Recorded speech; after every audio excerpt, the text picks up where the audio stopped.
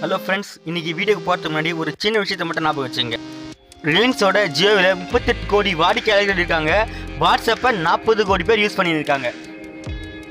Jio and Facebook ரெண்டுமே business deal வச்சுக்கிறதுனால நம்ம வீட்டு பக்கத்தில் இருக்கிற ஒரு சின்ன மளிகை கடைக்கு எந்த வகையில் லாபம் நஷ்டம் அப்படின்றத பற்றி நம்ம இந்த வீடியோவில் பார்க்கலாம்.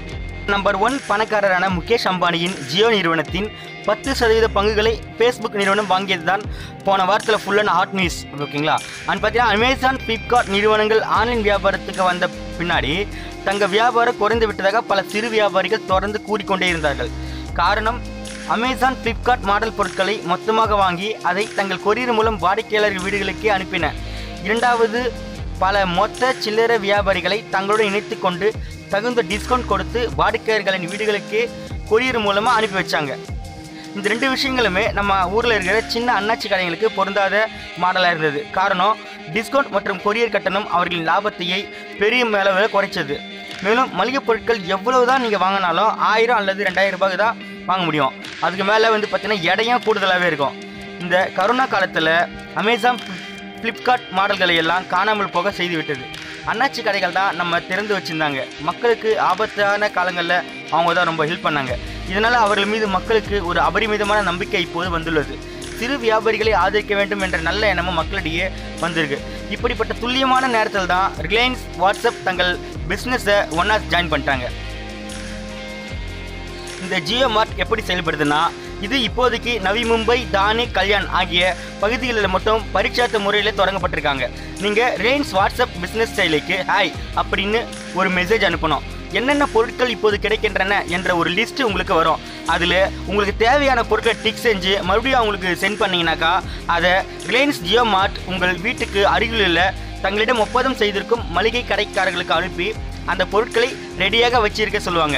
2 நாட்களுக்கு பிறகு நீங்கள் அங்கு சென்று வாங்கிக் கொள்ளலாம். இப்போது இந்த பகுதிகளில் இதற்கென 1200 சிறிய கடைகளை ரிலையன்ஸ் தங்களுடன் இணைத்து கொண்டுள்ளது. ரிலையன்ஸ் ஜியோவில் 38 கோடி வாடிக்கையாளர்கள் உள்ளனர். ஏற்கனவே சொன்ன மாதிரி ரிலையன்ஸ் ஜியோவில் 38 கோடி வாடிக்கையாளர்கள் உள்ளனர். வாட்ஸ்அப்பில் மட்டும் 40 கோடி பேர் இருக்காங்க.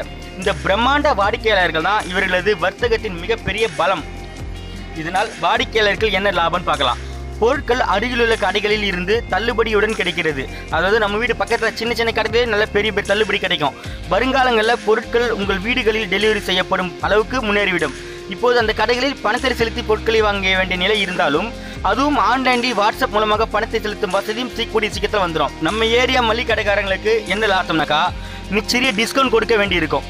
அதை ரிலையன்ஸ் நிர்ணயிக்கும். உங்கள் ஏரியா தவிர இன்னும் இதன் மூலம் சாத்தியப்படக்கூடிய ஒரு வாய்ப்பு இருக்குது. கடைகளின் வியாபாரங்கள் கூடுற அளவுக்கு அதிக வியாபாரம், மிதமான லாபம் என்பது உங்கள் குறிக்கோளாக இருக்க வேண்டும். வருங்காலங்களில் குறிப்பிடும் ஏரியாக்களில் வாடிக்கையாளர்களின் வீடுகளுக்கு பொருட்களை டெலிவரி செய்ய வேண்டியிருக்கும். ரிலையன்ஸுக்கு சப்ளை செய்வதால் வருங்காலத்தில் பேங்க் மூலிமா அவங்க உங்கள் வியாபாரத்தை பெருக்கிறதுக்கு கடன் வாங்கி தர வழி கிடைக்கும். அது மட்டும் இல்லாமல் நம்ம இந்தியாவில் 6 கோடி சிறு வியாபாரிகள் உள்ளனர். இந்த வியாபாரிகளை சார்ந்து பல கோடிக்கணக்கான மக்களின் வேலை இருக்கிறது.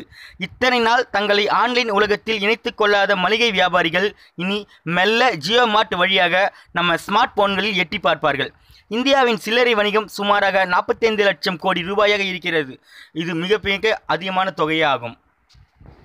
இவ்வளோ மிகப்பெரிய சில்லறை தொகையை வச்சு தான் நம்ம ஜியோவும் ஃபேஸ்புக்கும் இந்த சில்லறை வணிகத்தில் இறங்கியிருக்காங்க. இந்த வீடியோ பிடிச்சிருந்தால் லைக் பண்ணுங்கள், மேலான கருத்துக்களை கமெண்ட் பண்ணுங்கள். மேலும் இது போன்ற சுவாரஸ்யமான வீடியோக்களுக்கு நம்ம தமிழ் விளக்கம் சேனலை சப்ஸ்கிரைப் பண்ணிடுங்க. பயனுள்ள தகவல் இருந்தால் உங்கள் ஃப்ரெண்ட்ஸுங்களுக்கு ஷேர் பண்ணுங்கள். மீண்டும் ஒரு நல்ல தகவலுடன் சந்திருக்கிறேன். நன்றி, வணக்கம்.